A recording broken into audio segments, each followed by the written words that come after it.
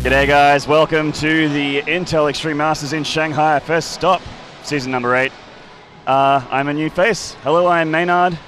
Thank you very much for tuning in, and this is Apollo. How are you doing, friend? I'm doing great in Shanghai. Well, I say great, but the longer the time goes on, the hotter and hotter we become, because it is boiling out here. And we were already hot to begin with, so Yes. that's, I think about 95, 100 degrees Fahrenheit. I don't work in those digits, man. 35 to 40 Got Celsius. Ya. Got ya? Yes. Yeah. Got ya. I'm with you. I'm with you. It's hot. Bloody hot.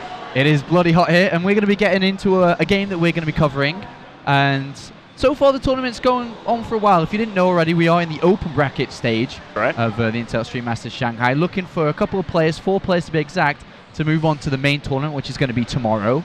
And we have a game coming up, and it's between a couple of cool players, but it is an elimination game. It is a lower bracket game. Yeah, it is loser bracket, and this isn't a name that you generally see in the losers bracket. We've got Ming Chul coming up, MC, right. as he's better known, up against XiGua. Yeah, XiGua. Yep, a local. A local here. Yeah, you could say that. We were going to cast the Jim. Yes. We were going to cast Jim versus It was Shuttle. Daisy, because they just played. Of course, yep. We were going to do that, and then really, really weirdly, we were like, all right, let's go cast that game. And then the admin comes over to us and is like, Jim's been escorted off. He's having visa issues. And the first thing I said, he's Chinese. How is he having visa issues? Well, I didn't get it at all, but either way, we're not doing that game. This is the one we'll be going into. Long story short, PvZ on the menu instead of a PvP, so this will be pretty cool.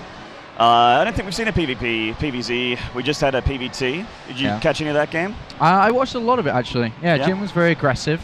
Shuttle was pretty normal. Played a pretty straight-up game. Yeah. But Jim's a special kind of player. He's like one of the best Chinese players. He is. If not the best. So, everyone's really hoping that he advances through, which is, could be the case unless he gets arrested or something.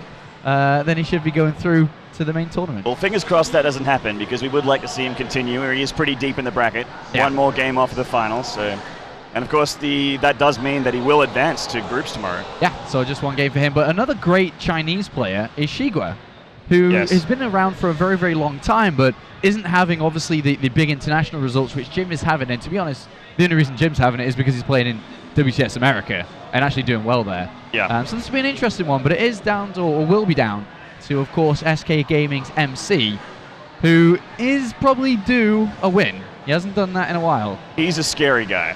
He's a very intimidating fellow. And we're going to have to... just going to have to drop out of that. XiGua's got a tall order ahead of him, is my call heading into this game. MC is, he's not taking the big titles. He's the boss toss, man. He's the boss toss still. He's the Obama toss. He was actually wearing a President Obama t-shirt in the lobby of the hotel yesterday. Oh, I bet he was. He's bad to the bone. He is bad to the bone. And he's also Mr. President, so XiGua will need to pay his dues. Will he be able to break through the boss toss? Only time will tell. Only time will tell, because like we mentioned before, this is an elimination game. It is in the lower bracket. They both lost a single game now. Pressure is on. XiGua lost versus Jim, if I'm not mistaken, in the first game of his tournament, which knocked him down. And then MC lost to Daisy in a PvP. PvP can be a little bit brutal sometimes. It is. It's actually my favorite mirror right now, but the reason why I like it is also the reason I guess Ming Chul probably lost, is that it's just so random. There's a lot of stuff can happen now with a cheaper Dark Shrine, Stargate openers, new units. Yeah, I mean, you can choose from all tech structures without really knowing what your opponent's doing, and vice versa. So it does get complicated. But a matchup that is getting ironed out is Protoss versus Zerg recently. It is starting to get figured out a little bit. Not to the extent of Wings of Liberty. I don't think we're going to necessarily always see Forge Fast expand anymore, but yeah, I think Gateway expand a little bit more, starting to standardize a little bit more in PvZ, which I like. It's definitely a build that a lot of people use. But it looks like we are now finally in the game, so we can begin with the second game on this main stream. Of course, there is a second stream that's been run by Nathanius. You can find that on Twitch TV or twitch.tv/Nathanius. And of course, you're already here, so I don't need to tell you to come here. You didn't have to at all, but I appreciate the effort anyway. So in the bottom right here, the local player, the Zerg. This is XiGua.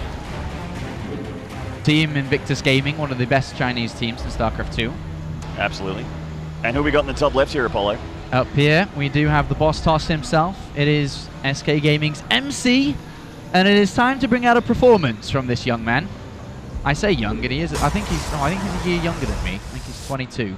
But it is time for him. Yeah, he is 22, but it is time for his performance. In my books, that is quite young, Apollo being a 28-year-old How old are you, 25? 28, heading towards 29, but I should have said yes to that. I just realized on the back end of that I was playing you a nice card, man. Yeah. That's, thank you for that, but unfortunately, dropped the ball. So talk to me about Australia.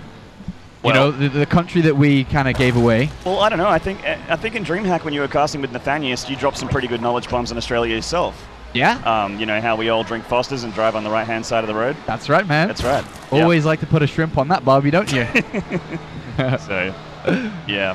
I've been to Australia before. Yeah, to Melbourne, was it? Yeah, Brisbane. Brisbane. Went to Brisbane. Vegas. Vegas. Is that what you guys call it? It's our most swag city in all of Australia. Oh, I love swag. It is. Lovely temperature. Swabster. But, and I spent a lot of time in Surfers Paradise, to be more precise. Ah, very good. A very nice place, Gold Coast. Lovely beaches, lovely ladies in that Surfers Paradise. But I'm actually going back to Australia. Look us up. In May next year. Sweet. Because it's my brother's wedding, so I'm going to go and I'm going to do Australian things like a hot can of Fosters and drive on the right hand side. Barbie. Yeah, sweet. Look us up, brother. It'll be great. So, where are you from, though? I'm from South Australia, in Adelaide. Yeah, it's okay. Yeah, it's not far. Australia is like, it's like what, a 2-hour train across east to west. It's yeah, something like that, right? I can't even begin to explain how wrong you are. I was just going to. How about we talk about StarCraft for a second? Absolutely, man. So we've got the Zerg taking a reasonably standard timed hatchery here. It didn't actually catch that build order because of all your Australian knowledge bombs. So we did see a fast expand here from MC. Is actually a forged fast expand. So yeah, it was like a 15 spawning pool into 15 hatch from the Zerg player with just 2 sets, or just 1 set of Zerglings, or 2 sets. Sorry, there was another one making their ways across. And then MC just, you know, trademark always forge, never Nexus first, which is really, really weird sometimes. But he just prefers to always go forge. So it was like a 17 or 16-17 forge followed by just a standard Nexus. And that's quite an early third there, but reasonably standard, about 4 minutes 30. Yeah.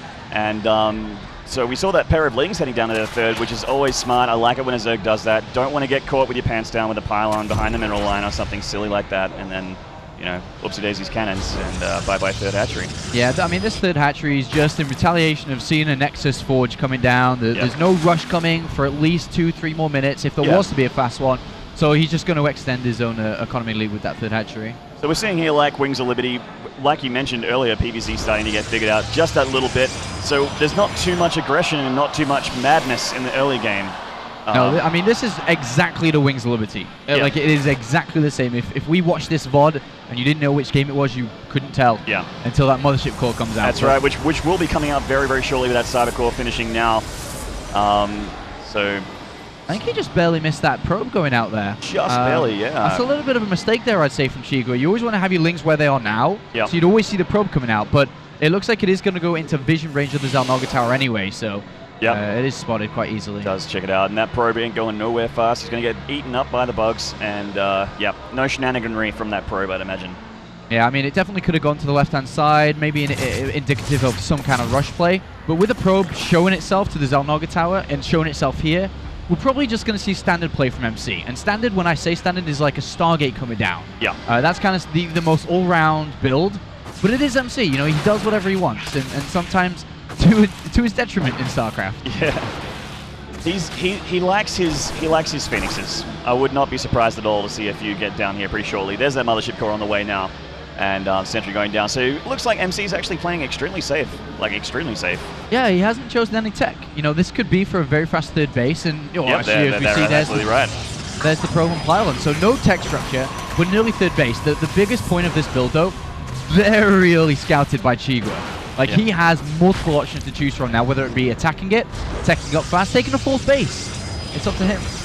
Yeah, and it's great to have options as the Zerg. You don't want to make units at the wrong time, make hatcheries at the wrong time, because that will be GG. And we got Lair on the way now for XiGua, so we're going to see what tech he gets into. Roach Warren will be the choice here. Some extractors going down for that extra gas income, and going to be getting them upgrades as well. So yeah, he's not really doing anything in retaliation. This is very normal, I'd say. But one thing that he won't do is build units preemptively. He was just drawn up to like 75 or whatnot.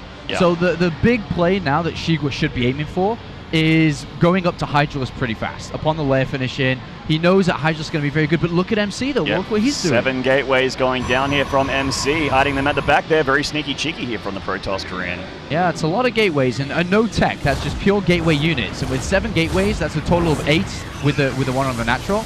Yeah. He can very easily turn this, what it looks like third Nexus play, very economy focused, into aggression very, very easily. 8 gateways, that's a lot of units. Yeah, and XiGua does have a ton of lings out, but he's making a lot of drones right now and getting melee upgrades.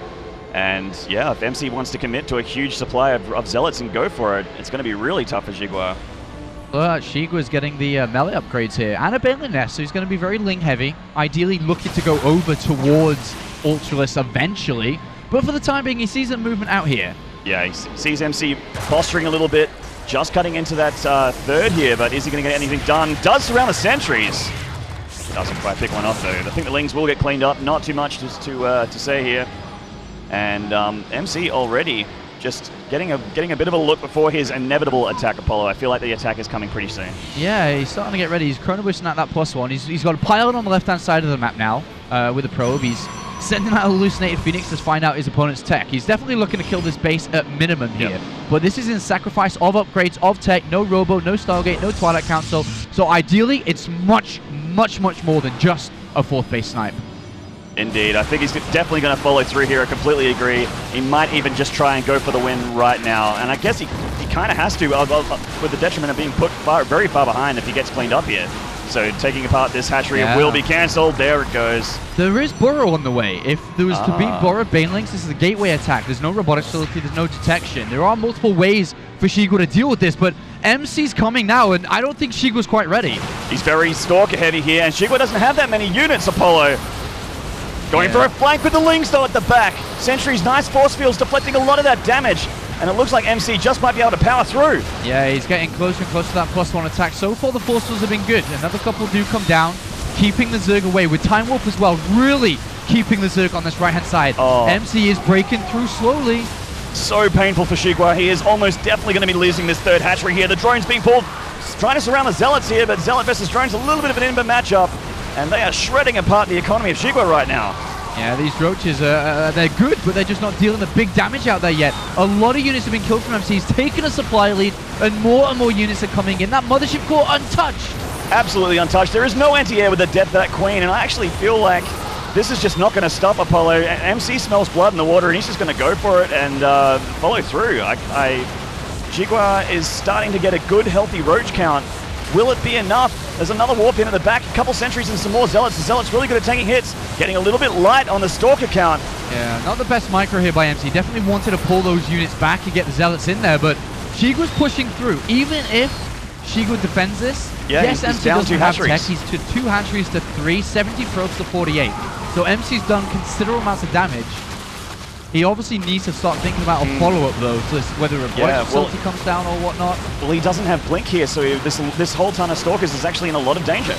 He is microing them very well individually, but with more and more units coming out here, XiGua should be able to push this back in. The Stalkers count's very, very low. Yeah. Does MC now just warp in units anyway? He does. He's like, all right, let's go. Wow, MC 3 base versus 2. I guess he's going to try and, prolong this fight, keep going, because he knows he has a better production and better economy. Yeah, well, exactly, and XiGua needs to make units to stop this, lest he fall dead. It's just really that situation for him. Very, very awkward situation. Pretty horrifying. Oh my god, that warp in. But the Burrow does save those roaches, but will it matter, Apollo? This third is under pressure again, just from these Zealots in the Mothership core. Yeah, there's the follow-up from MC. Robotics facility and armor. Starting to realize that, I don't have to keep pushing through, even though I do have tempo advantage. Yeah. It's good that he's teching now. The Twilight Council going down. Second Forge going down as well. Does need to try and pull something else out of the hat here with XiGua. With these units that he's made to defend, can now open up a small counterattack window, and can he get the damage done? It's going to be tough. Yeah, this is definitely where MC just kind of takes a step back with sentries now and really, controls the fight a lot more. Great micro again here from XiGua. Yeah, the Burrow micro really saving XiGua in this game.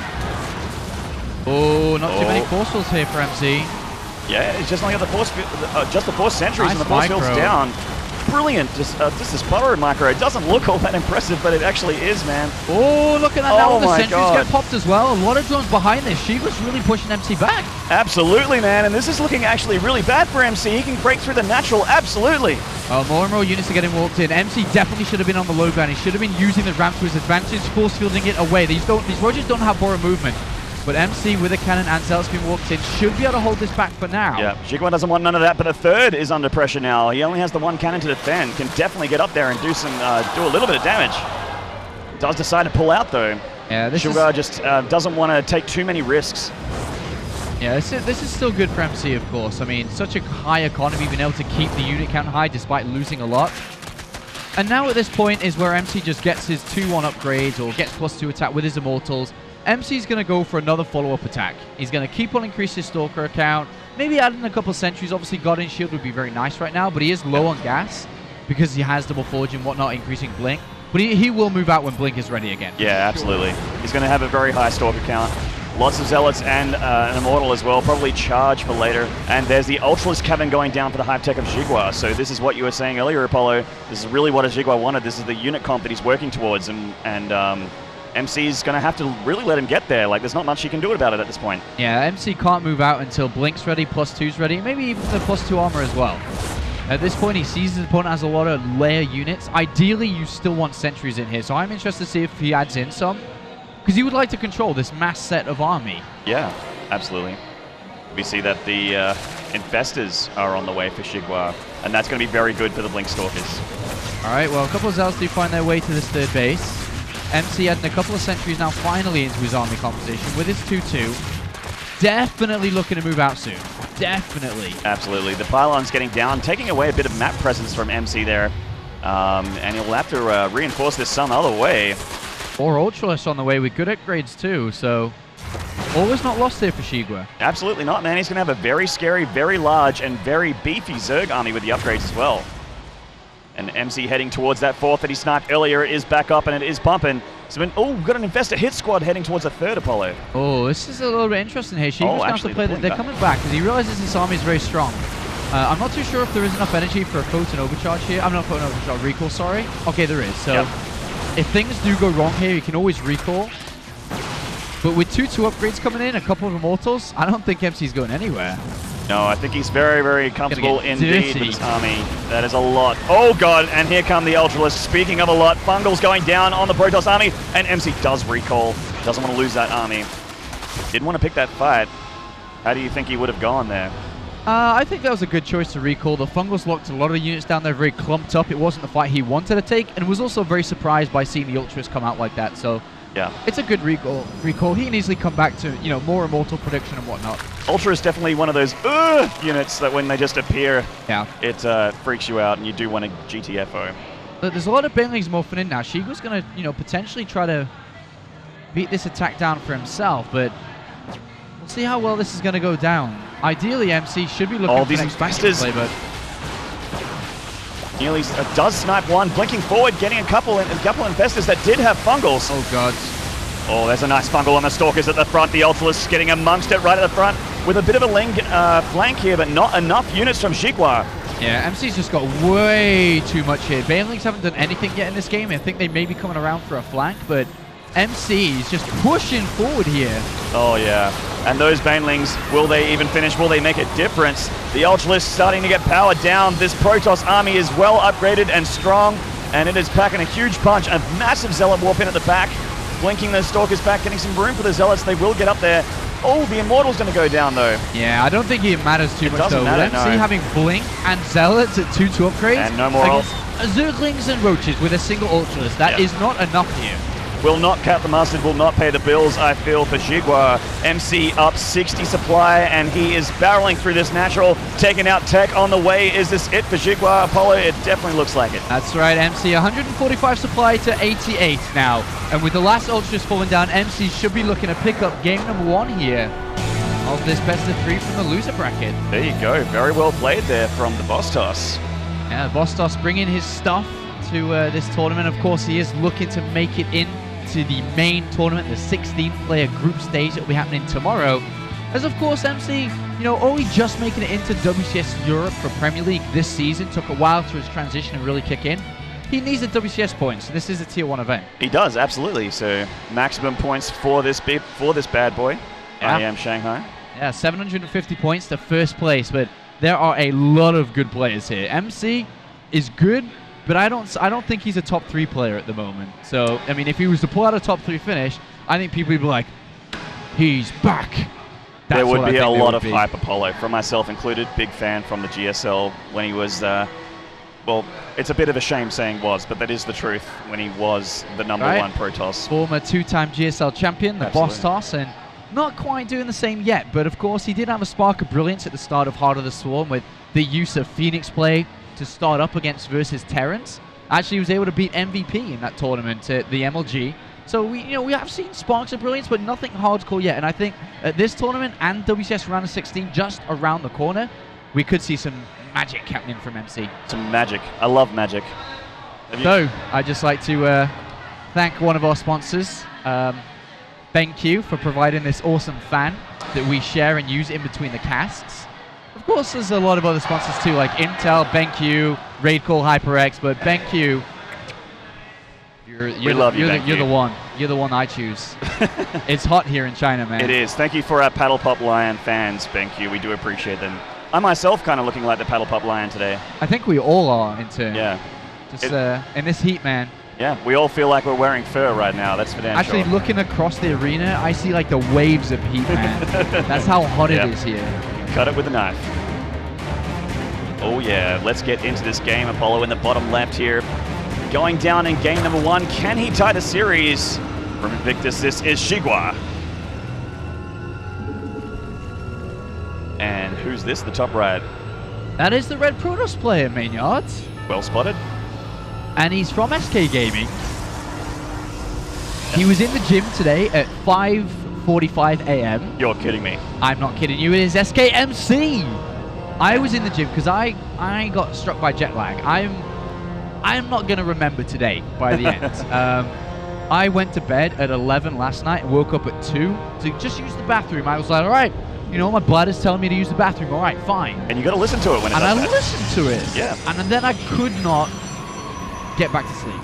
So I was awake since 2. I tossed and turned. I was on Facebook. I couldn't get to sleep until, I just couldn't get to sleep at all. Yeah. And then at 4 a.m. I'm like, all right, screw this. This sucks. Went to the gym. Went downstairs to the gym, and as I'm coming out at 5:45 after an hour and a half in the gym, MC walks in. My God, the dedication on that kid. He goes straight towards the treadmill. So obviously feeling like he lacks a bit of cardio. I don't know, I think he's looking pretty good. He's lost a lot of weight since the last time I saw him on screen. He did put on a bit of weight, and then he's starting to lose it again for sure. Mad props, good respect. He's got the dedication. I wish I had more. Dude, like, the funny thing is MC wakes up, like, very early here to go to the gym before the day, but he's not jet lagged. Oh. Which tells me that he usually wakes up at this time to go to the gym and stuff. That's pretty crazy. Well, as you'd imagine, this being my first international casting event, I was a little bit stressed last night. Didn't manage to get any sleep till about 1:30, 2 a.m. To be woken up at 5 a.m. by my roommate who... was he drunk? No, he was actually annoyed because I wasn't meant to be his roommate, and I got hustled. Got hustled out of that room, man. I wasn't meant to be in there. So at 5 a.m. you were roomless? Is that what you're trying to say? No, I went and had breakfast. But the point being, sleep was not had. I think everyone's lacking on sleep today. The production's been working very, very hard to get everything set up. And he was a production guy, and I really didn't want to mess with him because they've had a stressful time. But, we're here, and we're up, and we're live, and everything's looking good. Yeah, a little bit of difference with the openings this time. MC, of course, going for a one-gas gateway expand. Yep. Is a little bit faster than double gas before the Nexus. Obviously slows his tech down a little bit, but he does have the second gas now. Will be looking to do something. On the other hand, just a regular play again here from XiGua, who went hatchery first this time over spawning pool. Yeah. And has got one gas quite early. a bit of a danger, but did pay off with that gateway expand, so he can get away with it. Yeah. Another thing you can do here is again go for that fast third hatchery, but the thing is, when you go for that fast third hatchery, you open yourself up to that early gateway, early mothership core attack, I guess. Yeah. Scout/attack from the Protoss, which is always really annoying to deal with as a Zerg. Yeah, and just because of that, he won't grab too fast of a third. It's delayed by like 45 seconds compared to the previous game. And he took a gas much, much earlier that he can get Zergling speed in case we were to see something like that from MC. Yeah. And there's that third going down now for XiGua. MC looking like he wanted to maybe drop a couple scouting pylons, but the scouting Zerglings of XiGua are winning the day at the moment, doing a good job and catching those MC probes. They did a good job of that in the last game as well. Yeah, and MC he knows he's not going to get away with a gateway attack, so 3 gateways is normal after a gateway expand. You want to be able to have a comfortable gateway count to increase your sentry count. And there's that Stargate. Get ready to expand, and yeah, as you said, there's the Stargate coming down. But the thing is, on Star Station, I wouldn't be surprised to see a Void Ray. Star Station's not a nice map for Protoss players. It's very difficult to play a normal game, Phoenix and whatnot, into Sentry Zealot, into a third base. It's so wide open. Good Zerg players will always punish a third base taken early from a Protoss player here. And XiGua is indeed a good Zerg player, my friend. There's that pylon going down there for MC. Actually a decent rally location. Obviously, he'd want one a little bit closer to a third hatchery, but he's going to be just fine. We can use that a little bit later, cash it in. Link's getting in a little bit of a look at this wall, but not much to see here. Mothership Core tells him to get off the front line, and they will. Yeah, so MC's starting Phoenix production, and he's warping in 3 Zealots. Depending on how he plays this out, he can look to take a third base soon.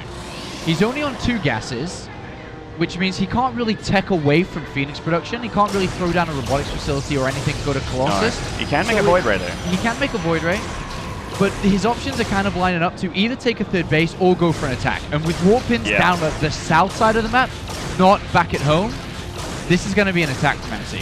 Absolutely. So he's going to have to send those across the creep. And with his position on this third and all that creep, XiGua's actually going to have a lot of notice, I guess, of these Zealots' presence. So he will be in a good spot to defend. But that said, a lot of his units are harassing the front wall of MC here. They're kind of out of position. Yeah, he's got enough sentries there to hold off for a very, very long time here. But with Zerglings on the other side of the map, they're not back at home defending. Exactly. Where the Zealots are warped in plenty. Look at that. Oh my goodness. They're going for a hatchery snipe, man, if I've ever seen one before. That is indeed a hatchery snipe looking to mount a Zealots. A flock of Zealots. And in they come. That Spinecrawler is having a very bad day. Transfuse is going down, but not enough. And these Queens are in trouble along with the third hatchery. XiGua bringing back those Zerglings, but there's actually not that many. Not that many at all, and MC needs to get some damage done here. That is a bold pylon. He's feeling pretty good right now. There's a lot of units being warped in here. MC really needs to kill a lot of drones or kill a hatchery, because if he just ends up killing Queens and units, not the best for what he sacrifices, economy and also tech. And XiGua's making him play Ring Around the Rosie right now, Apollo. These Zealots are being kept away from the vital stuff. I mean, they are killing drones, but the hatcheries are largely untouched. Yeah, this is not the best attack from MC. Like, when you warp in so many Zealots like that, it's like a surprise attack. Yeah. You don't really want to spread them across. Sure, he's killed off a couple of Queens, but he's only killed 7 drones, and I would have expected a lot higher from him. Yeah, that definitely was not worth the investment here from MC, and XiGua can capitalize on this now. He knows that MC just pumped a lot of minerals into that attack, so he's going to need to recover. He's not going to try another one. And this gives him a good window to just lay back and relax a little bit. I mean, he does need to deal with these Phoenixes. They are going to be very annoying, but he has spores already in position. XiGua playing beautifully at this stage. Yeah, these Phoenixes are a pain in the backside to deal with. But yeah, I mean, XiGua, I wouldn't feel too uncomfortable in his position right now. Having dealt with that attack, I'd be like, all right, time to drone, trying to tech up. MC, definitely. What are you going to do now? You've done your attack. You're going to be very late to expand here because I have a lot of units which will slow that down. So MC's now kind of stuck saying, all right, well, I actually need to do stuff with my Phoenixes, which is why he's moving out with them again. Needs to do some damage. Does indeed. Wall here. This is a Ling-proof wall. No way they are getting through anytime soon. These Phoenixes still trying to become a little bit more useful than they have been. Again, the Spore Crawler is down there. 1 Queen. There's actually not enough anti-air, Apollo. I think that these Queens will actually get sniped. Yeah, so what MC's planning to do is to slow him down, Queens, Overlords, and then come with a big 2-base blink play. Yep, as we can see. So killing Queens, slowing the production, killing Overlords, whatever he can get is what he's trying to do. But with Infestors on the way, or at least Pathogen Glands for now, and a lot of Lings with good Ling upgrades, he technically has what it could take to defend this if he doesn't get slowed down too much. Yeah, and actually in that first game, XiGua was looking really, really good up until the point when MC got that death ball that XiGua really wasn't prepared for. But up until that point, he was definitely winning engagements against Blink Stalkers with those Infestors, really making a huge difference. So this is his opportunity, I guess, to get some good damage done to MC's army when the inevitable move out, which he knows is coming. Yeah. XiGua sees there's no third. He knows it's coming for sure. The Phoenixes have to do a lot with the Blink Stalkers, with the Immortals. Remember, there are no upgrades on MC's army. Sure, he'll have Blink, but no actually attack or defensive upgrades. If that 2-1 completes in the production tab, 3 additional Spine Scrolls is a lot to help him complete those. With Infestors? I'm actually feeling like XiGua is going to really, trying to think of a more PC way of saying that he's going to poop on this attack from MC. He's going to whack, bang, wallop this army here. I feel like he will, man. I mean, MC's micro is incredible, but XiGua's just got every tool that he needs to deflect it. It's down to the Phoenixes. Can the Phoenixes pick up some of those tools? Yes, he'll Can need the Phoenixes get to the Infestors? Can they get to the Queens? You know, this is what it's going to come down to a lot. And MC obviously going to be looking for that. Sniping some creep tumors, always a little bit handy. So he has his retreat path there, going to be relatively creepless. And there he goes, picking up the tools, Apollo. 1 Infestor going down, Fungal on the Phoenixes. Oh, good force fields as well. Yeah, very nice force fields. MC's micro is still quite good. There's the Fungal going down there on the Stalkers. Time warp on all the units at the back. The Link's trying to funnel through. Does he have enough to defend this? Phoenixes have picked up a couple of Infestors. A lot of Links streaming through here. That was a high energy Infestor that just got sniped there, and now the Infestors are gone. Yeah, look, 78 supply to 109 for the boss toss here. The boss toss could be looking to pick up this 2-0 victory. XiGua not quite ready, almost, but not quite ready. Just on the precipice, Apollo, and unfortunately when it's at this level, when it's so high level at the Intel Extreme Masters at Shanghai, these players, one small mistake, 2 units less, 3 units less, and all of a sudden, this is what it looks like. And it is a hot day to be losing. It is not a good day to be losing in the Intel Extreme Masters in the open bracket. XiGua is down. He's losing this game.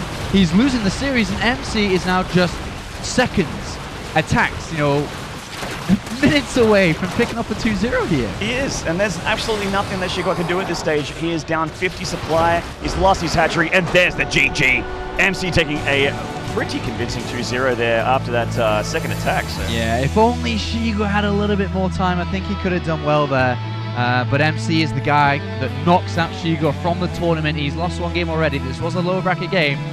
MC lives to fight strong within that first open bracket. Taking out a local, hopefully that doesn't upset too many local fans. There's a lot of passionate nerds in the crowd today. Bit of a mosh pit, actually. There is a lot of nerds A lot of people, so. And that means now that MC moves on to play the winner of Shuttle against the Chinese player top, not to be confused with the Korean player top. And currently Shuttle is winning that, so MC may play Shuttle very, very soon. A rematch from the WCS round of 32 group stage in Europe. They did play against each other. They were in the same group with alongside Stefano and Slivko. But now, you know, XiGua's out. It's a little bit sad. It is a bit sad. But MC versus Shuttle is a PVT. I want to see Apollo. That's going to be hot. That is going to be hot, just like we are and just like the venue is. And I'm not kidding you. I'd say it's roughly 40 degrees in here right now, even though the aircon's on. With the aircon, it is 40. 35 to 40 degrees. Absolutely. Like, my hair's all kind of flopping down. Your hair looks, you know, just great. Mine's getting a bit knotted. Knotted? Is that what happens in the heat? It's a little bit. It frizzes up a bit. Frizzes up. All right. It does. So the moisture, you know, the humidity. You guys got to keep your eyes for the rest of the day on his hair frizzing up. And that's us done for now. I think Kalaris and Todd are going to come back up, and then we're going to do some rotations afterwards. Right. I feel good about my first cast, man. Yeah, it was That was fun. It was fun. That was fun. We're hanging out here. We need an Archon name now. We need an Archon name? How do you feel about Mainopolo? Mainopolo? Sounds like kind of... Apollonard. I think we're going to have to work on that, man. I think we're going to have to work on our names. We'll talk about it backstage. Absolutely. Don't worry about it, guys. We'll get some. Okay, so it looks like we're going to have a commercial break. Right. And then bring some more games. So, guys, don't go away. You're watching the Intel Extreme Masters in Shanghai. See you soon. Bye.